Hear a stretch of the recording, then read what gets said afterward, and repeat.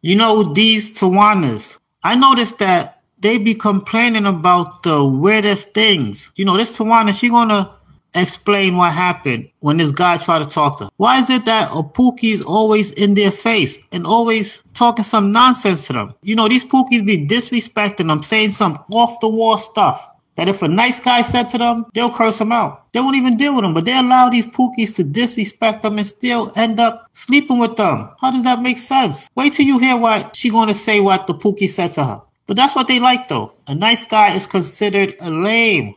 But the other races of females, they like the lames, and that's why they get married, they have two-parent home, and they have a man that can provide for them. And Tawana don't have nothing. This dude just did the most to end up not getting my number. So while in the midst of him spitting game, he then asks, do I have any kids? I simply respond, no.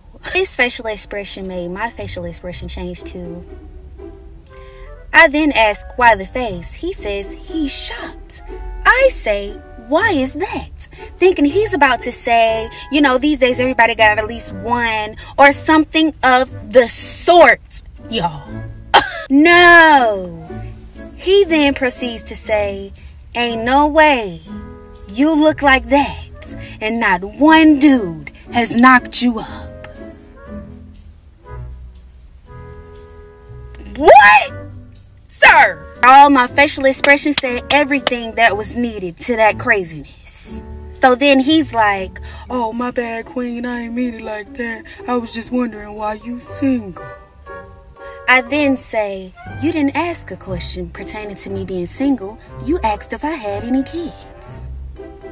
However, you did just answer your own question, because with answers like that, I'll continue to be single. Good day.